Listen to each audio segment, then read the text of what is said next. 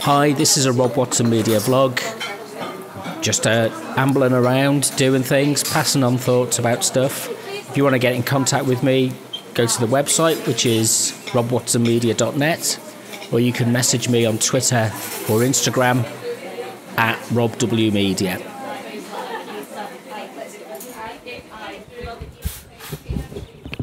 Hello, Rob Watson here. It's a lovely sunny day. I think it's Friday the 26th of February. As you can tell from my pallid, pale, ghost-like complexion, I've not been out in the sunshine for a while. So it's going to be something that I'm hoping to do a little bit more often. I've just come to Westcote Park in Leicester, which is not far away from where I live, just to share some thoughts and capture the moment. And there's quite a few people out with their dogs. It's very much a spring day around here. One of the things that has been bugging me since the last vlog thing that I did was my description of the Myers-Briggs, the Jungian psychological types. So this time I've written some notes and I've brought them over just in case I kind of get lost. But I still think it's worth developing some thoughts about this and to think about how what the lockdown process has taught me, or I've learned from it, in terms of how I function and how I work, and what I really need to do to be a bit more confident about that as an introverted person on the introverted psychological spectrum, if you like, and how the other factors that Jung talks about are something that we also need to account for and build into our thinking and our understanding and the way that we communicate and interact with other people. So Jung talked about there are two orientations, there's introversion and extroversion, and the difference being that if you are an extrovert, you're more likely, and none of this is solid because it's fluid, it's dynamic. I think a useful way to think about this is it's like, one of the leaps that Jung made is that our psychology isn't fixed. Other forms of psychology might suggest that there are kind of clear boundaries, that we're a bit like software, that we're a bit like hardware, and that these things are predetermined and we have these fixed biases and what we need to do is compensate for them. And no, actually it's a dynamic learning process. We're capable of creative change, and that's why one of the reasons why I like Jung's approach. But what he talks about is these orientations between introversion and extroversion being the case of where do you draw your energy from? Do you draw your energy from other people? Do you like going to parties? Or are you like me, when you go to parties or social gatherings, that you get tired very quickly and that your energy gets used up and you have to retreat back to a quiet place and a room it's your solitude, if you like. It doesn't mean to say that you're shy. It doesn't mean to say that you're antisocial. It just means that you can't do it for prolonged periods of times. And this relates also to the way in which we some nice dogs. so how we how we focus on our the world around us, it makes a difference. So following that, and if you look at the Myers-Briggs kind of order of these things, although again there's a kind of dynamic interaction between them, is the intuitive or sensing type. And what Jung meant by that was, a lot of what we do is founded on, a lot of what I do is drawn from my intuition. I can't really explain immediately why I know something and how I know something, but it comes from something within. And we live in a world which is shifted towards the other variety, the sensing variety, where you have to measure things and calculate things and demonstrate that our understanding of the world is empirically grounded, and that modern science is in one of the ways that it's characterized is about purely measuring things, purely accounting for things in terms of the things that are observable, the things that are measurable either directly or indirectly. So you end up with things like a focus on behaviourism. And I'm quite critical of behavioural sciences. I think a lot of it is bunkum.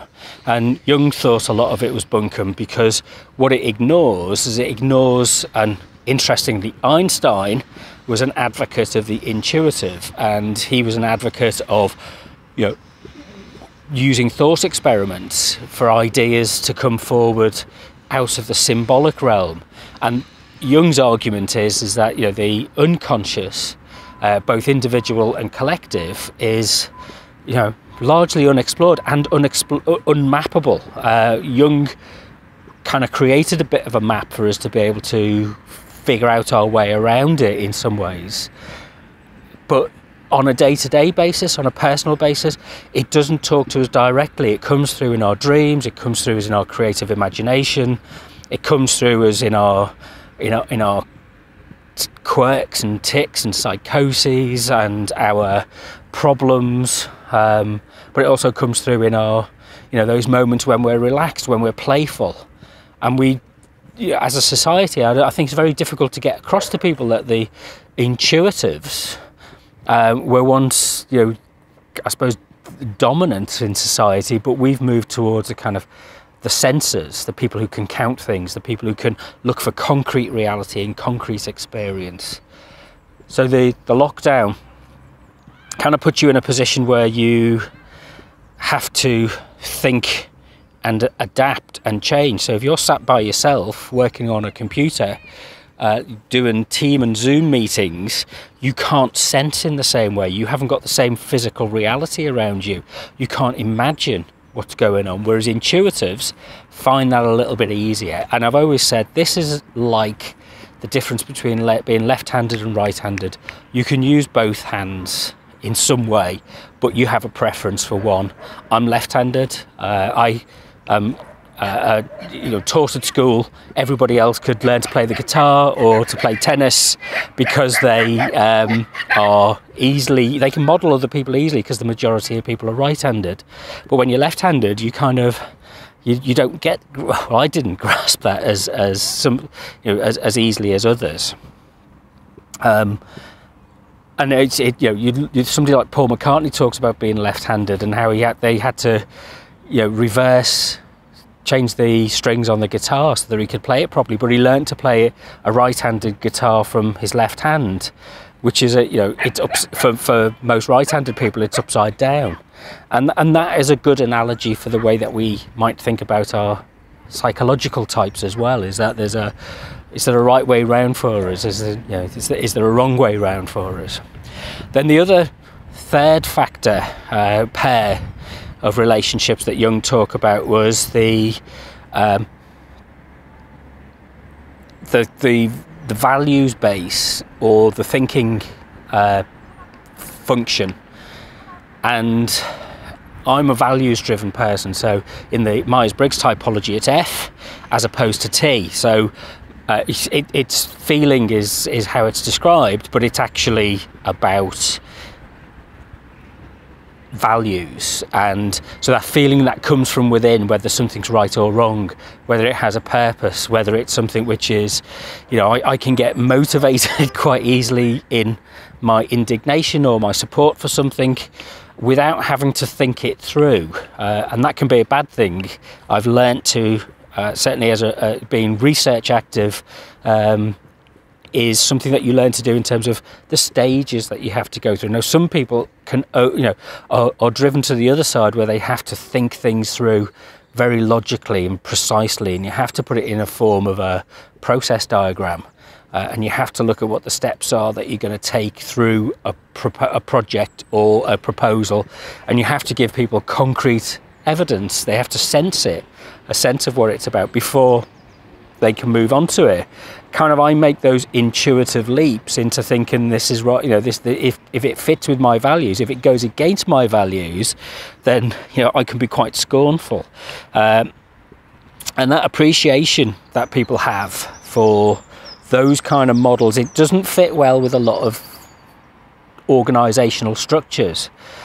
Our organisations, our leadership teams often will draw from the same kind of people with the same kind of psychological types. They get grouped, and that's where you end up, I think, with groupthink, which is one of the issues that I think it's incredibly important to try and avoid, is that we all think in the same way, and our cognitive diversity is something that we should be exploring and experimenting with. The final pairing on the Myers-Briggs, which Jung didn't include as one of the primary functions, but he does talk about it, is the distinction between what on the Myers-Briggs thing is the J and the P, which is judgment or prospecting. Judgment on the basis of, I always think of this in terms of timekeeping. I like to be early for things. I pack in advance. I like things to be in good order. Despite being intuitive and values driven, I do like structure. I like things to be I like people to go through the proper processes. I like people to engage with me in the proper in an ordered sense, not just springing things on because there's been discussions elsewhere, but other people kind of like the randomness and the spontaneity. I am less good at spontaneity. And I've got friends who are very good at spontaneity, and while I find it frustrating to get a knock on the door saying, oh, do you fancy coming out for a drive, or a phone call asking me to do something spontaneously, actually I really value that, because it brings me out of I can far too often sit and just focus on myself and think, everything has to be planned and organised, and then I overthink things. So there's a negative side to this. And put this in the context of Jung's other framework for our psyche, this dynamic interaction. He talked about the shadow, and the shadow is, if you like, the opposite. So one of the things, for me, my shadow, people who I tend to run a mile from are people who are extroverts, who are sensors, ES, who are thinkers, so EST, P's. And for me, they're kind of the people I get on with less, because they have a certain style and approach to doing things which kind of rubs me up the wrong way, and it's fairly consistent as well. But at least I'm becoming more aware of what that is, what that means, and how that works. So just thinking this through in terms of what I've learned from being at home during the lockdown, and how I would hope to approach moving forward after the lockdown, and as we start to get the vaccination rolled out, and as we start to think about, we've been through a period where lots of people have taken on lots of different new approaches. I think what's going to happen is all that activity that people have been undertaking is going to be, there's going to be a pause for thought, and people are going to be saying, yeah, do we really need to keep that going? Is that really suited to what we want to achieve? And yes, we put all of these things in place, but it's not the solution, it's not the answer.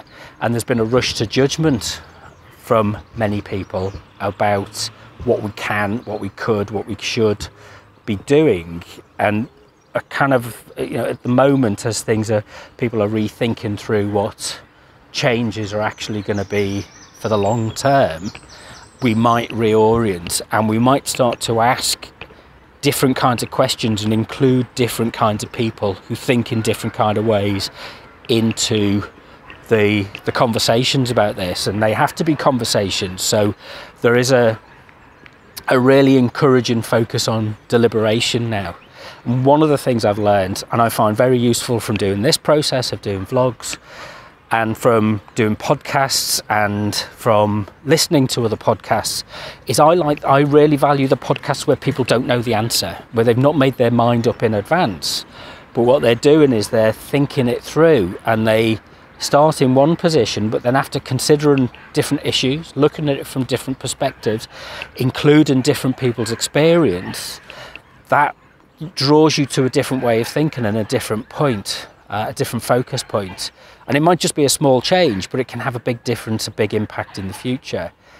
One of the useful ways of thinking about this is the idea that we're not interested in opinions. I share lots of opinions via social media. If you follow me on Twitter and Instagram, you'll probably notice that my opinions are all over the place.